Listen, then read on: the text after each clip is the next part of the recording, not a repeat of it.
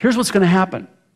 They're going to now share Jerusalem because they have a pseudo two-state solution, and without disturbing the Dome of the Rock on the Temple Mount, here's a superimposed graphic of what the temple could look like were it to be rebuilt. And by the way, it's believed that this is the exact site of the temple, which it has to be rebuilt on the exact site, and that the Jews could indeed rebuild their temple and not disturb the Dome of the Rock. And this is when all of the world religions come together under the rule and reign of this Antichrist.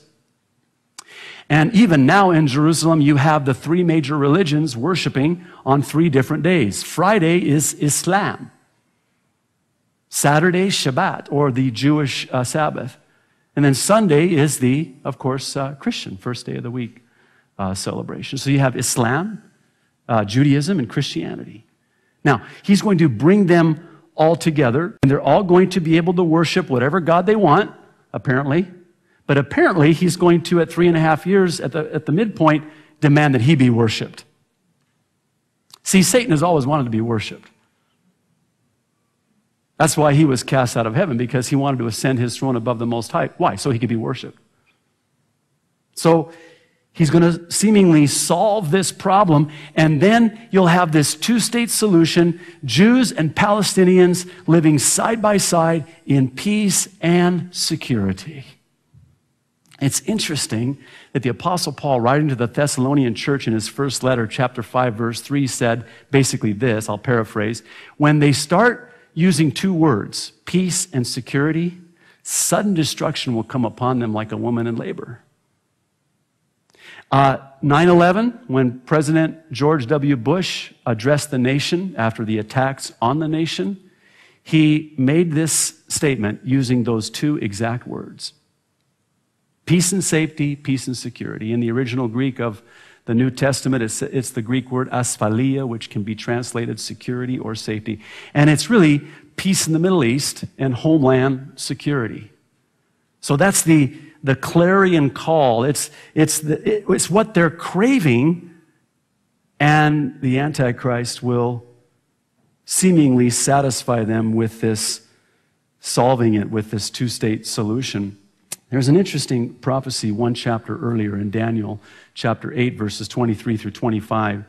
He says, "And in the latter time of their kingdom, when the transgressors are come to full, a king of fierce countenance and understanding dark sentences shall stand up." This is, actually it says NIV on the screen, it's King James, but again, speaking of the Antichrist, "And his power shall be mighty, but not by his own power.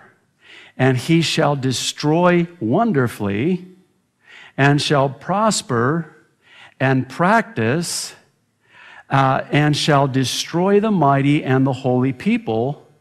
And through his policy also shall cause craft to prosper in his hand, and he shall magnify in himself in his heart," and watch this, "and by peace shall destroy many.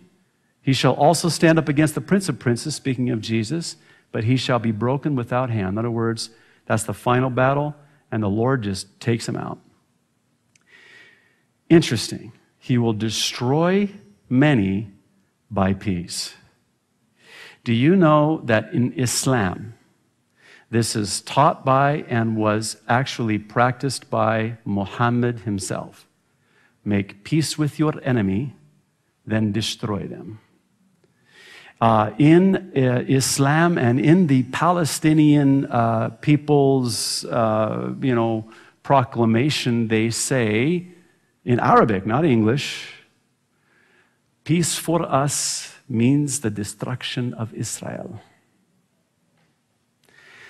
After Muhammad Saladin, make peace with your enemy, and then you destroy them.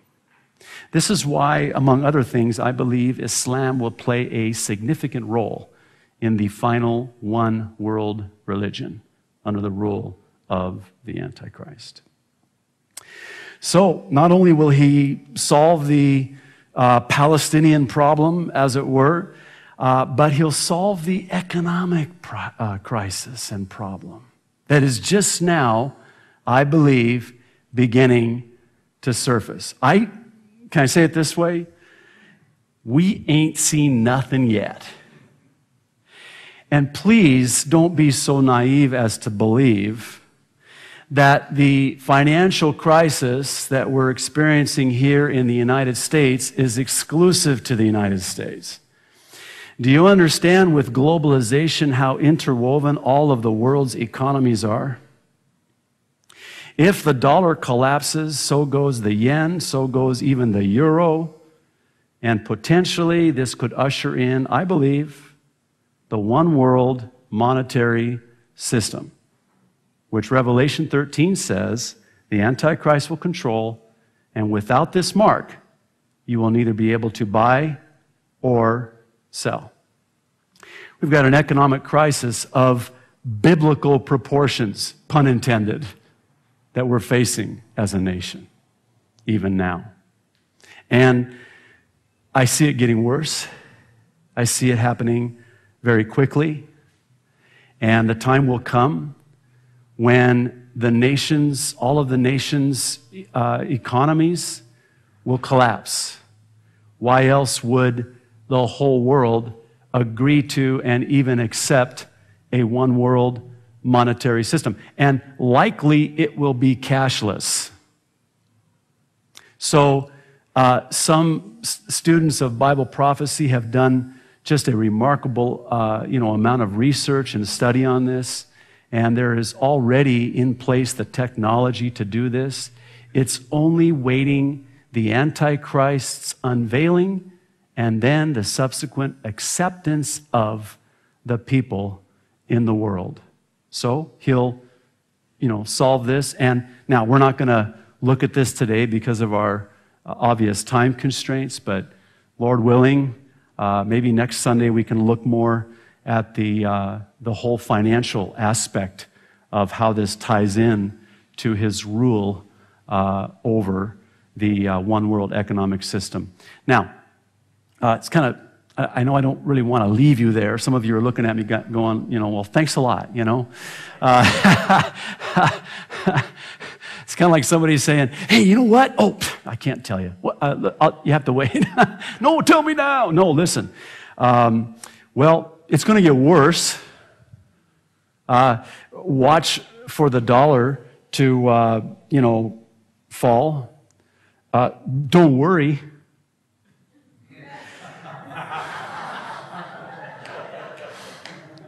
My mother-in-law emailed this to me. I had to share it.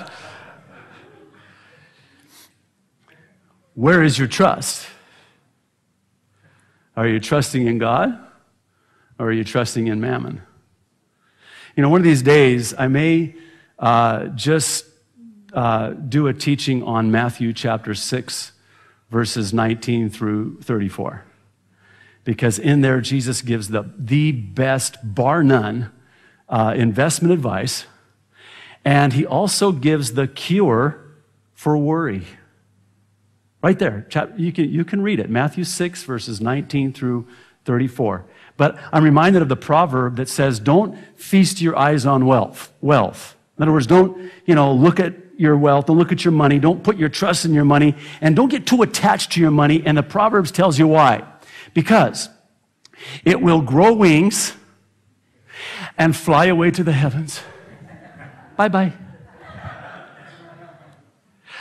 I think we're seeing that happen now. And I hope for us that it would be a lesson for us that this is not our home and this is not our hope. And soon and very soon, we will depart in the twinkling of an eye at the sound of the trump when the dead in Christ rise first, and we'll forever be with the Lord.